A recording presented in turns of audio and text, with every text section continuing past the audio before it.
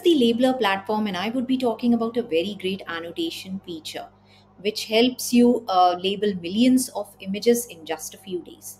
Let's take a possible use case where you want your AI team is developing a model which can identify receipt labels. Now, in order to train this model, you need a dedicated annotation team, which would take a lot of time to label data very accurately. And what our Labellerr platform does is it comes to your rescue, and it actually helps you with model assisted labeling, where labels are identified very accurately. And what your annotation internal annotation team would do now is it would just act as an internal reviewer and actually review the data which has been annotated by automatically by the models of Labellerr platform. So I'll give you a quick walkthrough of how this feature works. So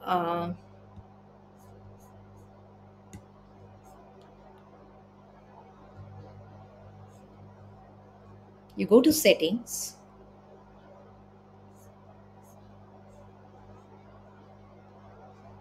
and you go to annotations. You have these annotations here. Click on miscellaneous property. Check the enable auto label box. Choose the option LabelGPT API or AWS Recognition. I will check LabelGPT. I'll go back and I'll check this. This is also LabelGPT, miscellaneous property. This is a polygon. So now I'll save changes, and in current project guidelines, annotation labels are saved. I'll go to my labeling screen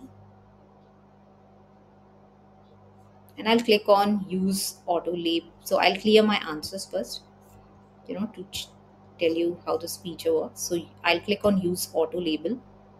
See, there are two papers and there are two receipt bounding boxes.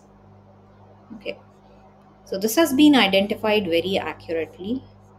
Now I'll go back and I'll show you how the other API works, that is AWS Recognition. So I'll go to annotations, click on miscellaneous property, click on this AWS Recognition, back, miscellaneous property, AWS Recognition, back, click on save changes in current project guidelines. You see annotation labels are saved. Go to label screen. First clear the answers. So I'll clear the answers to show you how it's working. Click on use auto label. See, there are two papers and two receipt bounding boxes. So this has been identified very correctly. So you can see that these two APIs have actually made the annotation process so simple, and now your annotation team can actually uh, just review all these annotations and act as an internal reviewer team. They don't need to spend a lot of their quality time manually annotating a lot of data. I hope you enjoyed this explanatory video. Thank you. Thank you so much. Happy annotating with Labellerr.